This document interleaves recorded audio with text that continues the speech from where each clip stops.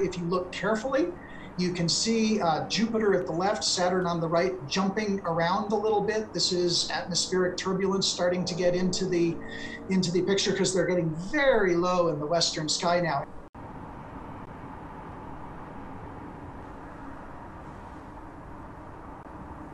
And there you can see Jupiter down at the bottom, Saturn up at the top. Again, jumping around a little bit because we're looking through fairly low in the west and through a lot of atmosphere. But these are indeed live pictures. And to recap a few things I've seen go by, you don't need a telescope, provided it's a couple hours after sunset.